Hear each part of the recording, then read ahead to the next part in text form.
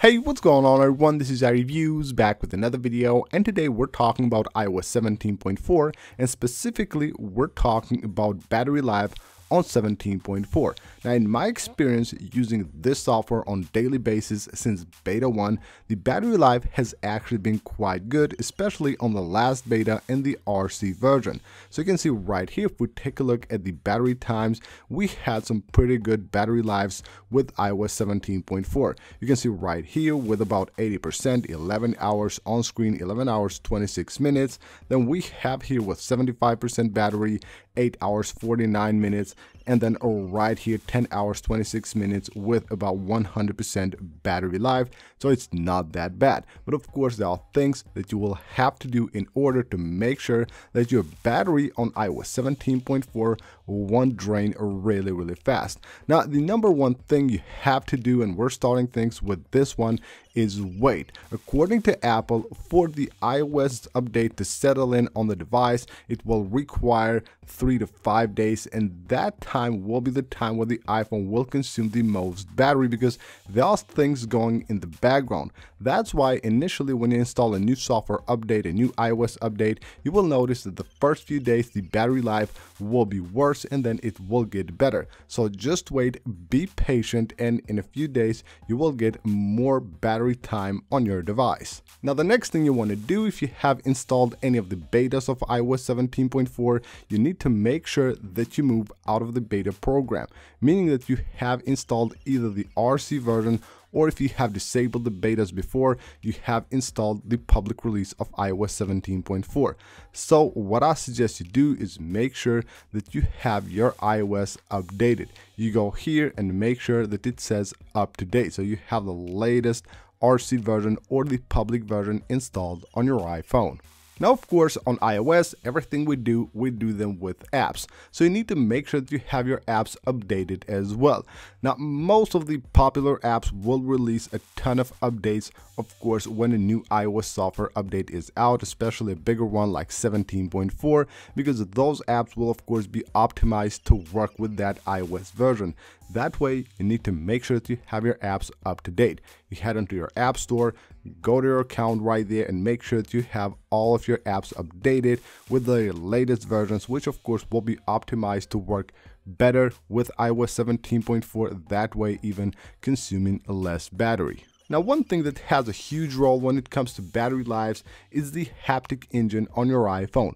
That actually consumes a ton of battery, now, especially if you're using one of the new features that Apple has added with 17.2, where you can set like custom notification sounds. But what you can do with that is that you can also set custom vibrations, and that might be something that actually will consume a ton of battery. So we have here the haptics, and if you have added a custom haptic, you can just create one. Like if I do this and tap and hold the finger for a really long time there, that will basically create like a haptic feedback, which will consume a ton of battery. So make sure you use as less haptics as possible on your device. That will save a ton of battery. Now, I suggest you do that with your ringer as well. So you go under sounds and haptics, you will have your haptics. I have them switched to never play because I just don't like having haptics on my device, but I would suggest that you either do this or choose to only play in silent mode, which is this option right here. If you choose always play, you will have haptics playing all the time on your device. You're getting notifications, maybe calls or messages, whatever. It will always play haptics on your device, making the vibration engine work all of the time and consume a ton of battery. Now, you have to be careful, especially as I said, the first few days once you have updated to new iOS version.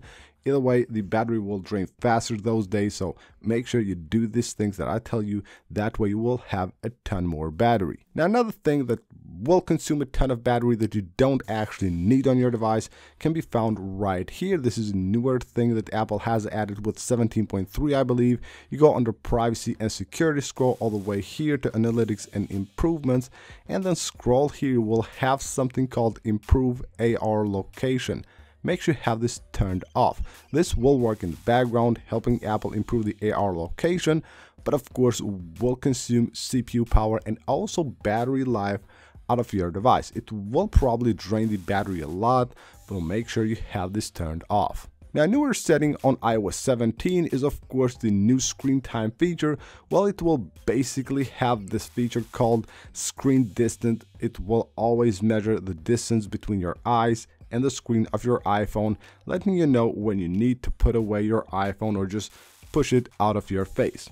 That might be a cool feature and of course probably helpful for a lot of people, but if you don't really think you need it, make sure to turn this off. This will of course work all the time because it will always try to detect whether your iPhone is very close to your face, that way of course consuming a ton of battery. So go under settings, screen time, and then under screen distance, and make sure you have that turned off. Now, one thing I suggest all of my users always do, make sure that you use Wi-Fi most of the time if you want to have really good battery life. Now, I know a lot of people, maybe most people, will have unlimited data plans and all those things, and they just don't care. Maybe even their 5G is faster than the Wi-Fi. That's why they will use data all the time instead of Wi-Fi. But that consumes a ton of battery, especially if you're using 5G all the time. So when you're on familiar locations, of course, like your home or maybe your office or your school, wherever you are, that you know you have a good Wi-Fi connection, make sure that you turn it on and use Wi-Fi for most of the time on your iPhone, and you will see the battery life increase a lot on your device. Now, another thing, a pretty cool feature of iOS, which can be found here under Accessibility Touch, and then just down here, BackTap. A lot of people have used this feature. It was cool when it was first released. It's still cool, but most of the times we just set this up, maybe just like to show off the feature or something like that, and then don't use it. If you have these turned on here, any of the options right here, but you're not actually using it, I would suggest that you go and turn them off immediately. The way to turn them off, just choose here none, and you're good to go. Now, if you have one of the iPhones with an OLED display, this is something that you should do most of the time, and that's keeping your iPhone on the dark mode. So you notice here, everything that is black on the screen of my device here is actually pixels of the screen that are turned off completely. They're not black, they're just turned off completely. That way, the device is consuming way less battery. What I suggest you do under display and brightness, make sure that you go right here, and you will have the option right there to set a custom schedule if you want to, or you can manually turn on the dark mode anytime you feel like, but just make sure that you use it for most of the time. It will actually save you a ton of battery. Now, another thing that I suggest all the time that iOS users do is turn off a feature that can be found right here under Accessibility, and then just go under Siri here, and you will find something called here always listen for hey, you know the word, but you don't want to do that. Basically, what you're doing by turning on this feature is making your iPhone always stay ready, always listening for the hey word. It doesn't matter whether it's face down on a table or maybe in your pocket, it will always stay ready listening for that word. And you know what that means. Once you have your iPhone always doing something, even in the background, it is also consuming a ton of battery. Next up, we're moving back into the battery section here, and we're talking about apps. So I have a few apps here that are using most of the battery on my iPhone. Now, I have here apps that I know I use a lot. But if I see here any of the apps that I just use a few minutes, maybe every other day, or very rarely use on my device, and they're up here, then I will delete those apps. Those are apps that are probably poorly coded, and they will consume a ton of battery, even though you're not using them that much.